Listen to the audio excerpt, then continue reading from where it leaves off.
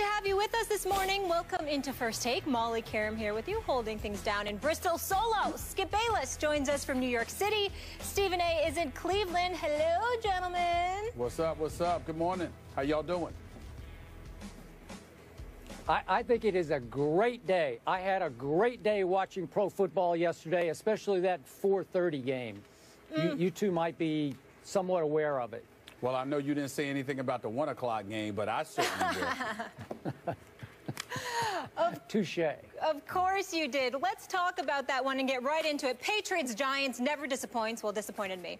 The Pats, Steven Gostkowski made his 30th straight field goal so clutch, especially last night, making a 54-yarder with 1 second remaining, keeping the Patriots unbeaten with a 27-26 victory over the New York Football Giants. Stephen A., did New England win or did New York lose? To be quite honest with you, I thought the New York Giants lost the game. I'm not trying to take anything away from the Patriots because they're undefeated. They're clearly the best team in football right now, although there are those who would give that edge to Cincinnati. I don't know why. They need to win a playoff game and show me something beyond the regular season for me to give them those kind of props. So I would give it to New England right now. And as far as I'm concerned, there's no question in my mind. But when you look at the myriad of mistakes that the New York Giants made yesterday afternoon, I don't think there's any question that it comes down to the Giants having gave this football game away. Certainly when you look at Landon Collins and dropping that interception of Brady, that definitely was a problem. You look at the drop, you look at the Odell Beckham Jr. touchdown and how he came down with the second foot, but you got to hold on to that football. That didn't happen, okay? You look at the situation where, yeah, that was a beautiful throw from Brady to Amendola on a 4th and 10, but damn it, it was 4th and 10. And if you're the New York Giants and you've got the game on the line, you simply can't allow that to happen, particularly when you played the kind of game that you played. And even as we show the highlights of the previous interception that I made, that was not. Your Collins, you got to hold on to the football. You know good and well that you're going to come down on that hard turf. You know it's going to hurt. But before you sit up there and you know, you just let go of the ball, you got to hold on and cradle that football and just fall and take the shot that you know is inevitably coming instead of trying to catch it with one hand. I mean, that was just ill-advised as far as I'm concerned. Then when you take into account history, think about the brain lock that the Giants suffered against the Cowboys in Week 1. Think about the mistakes they made in losing a 4th-quarter lead to the Falcons in Game 2. Think about some of the things they've done already this year. Think about the mistakes that they made against New Orleans in the process of giving up 52 points and 7 touchdown passes to Drew Brees. That was still a winnable game for them, and somehow, some way they blew it. This is a team, the New York Giants, easily could have been right now 8-2 instead of 5-5. But there were at least 3 games, arguably 4, that they have absolutely positively blown. If this was one game, then you'd give even more credit to the New England Patriots. But the fact that this has happened to the Giants in some way, shape, form, or fashion over and over and over again this season shows a pattern.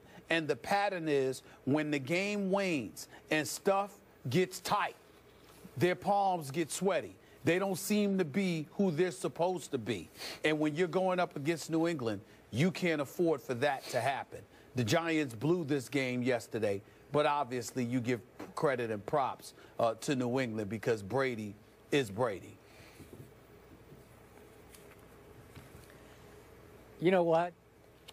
You just made a whole lot of decent points that amount to nothing, to just a big old hill of beans, because the final score was Patriots by 1 point. I told you it would be Patriots by 1 point. You did. And glory be, all I care about is Tom Brady beat Eli Manning by 1 point. I don't care if it was by a half a point or a third of a point or a quarter of a point. The Patriots won. Brady finally beat the Eli curse late in the game.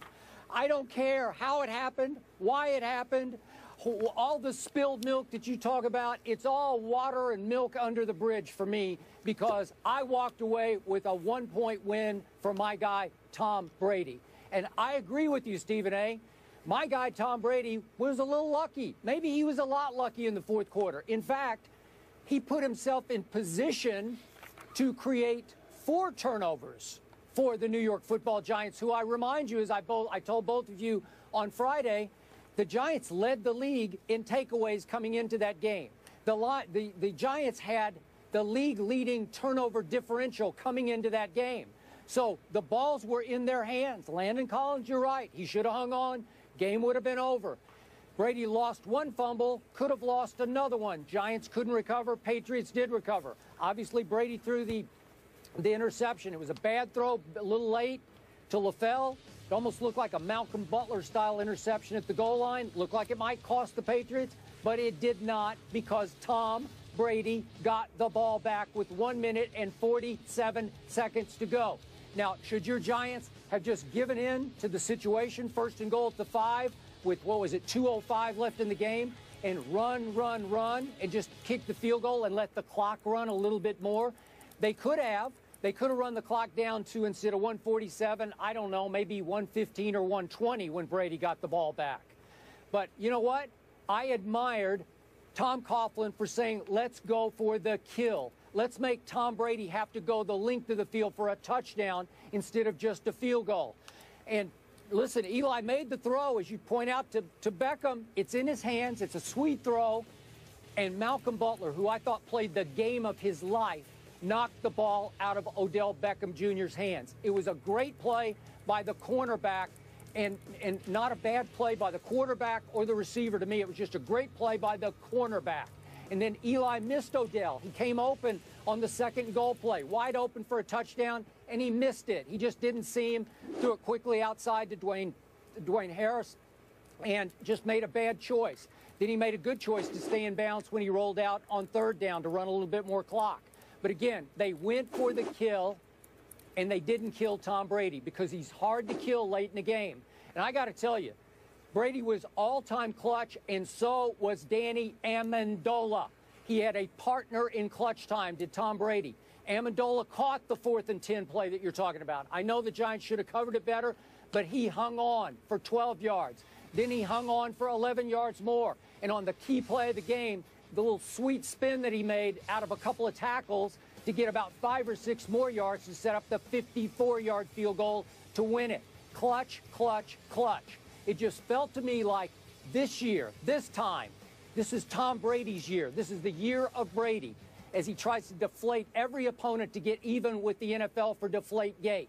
If you put the ball in his hands this year, this time against Eli, that was the outcome.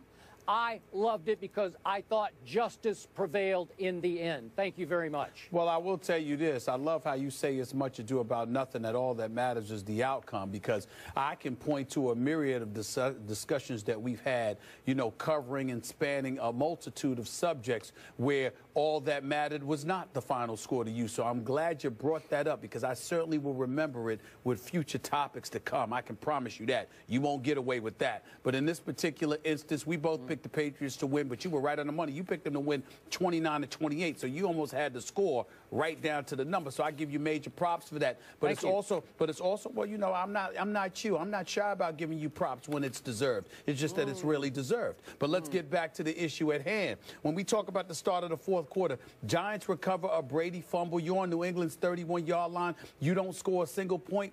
That's pretty damn pathetic. And when you look at it from that perspective, you just find yourself looking at the New York Giants, and it's flabbergasting as to why they will come up with these mistakes, particularly at the most inopportune of times. But I would like to remind you of this.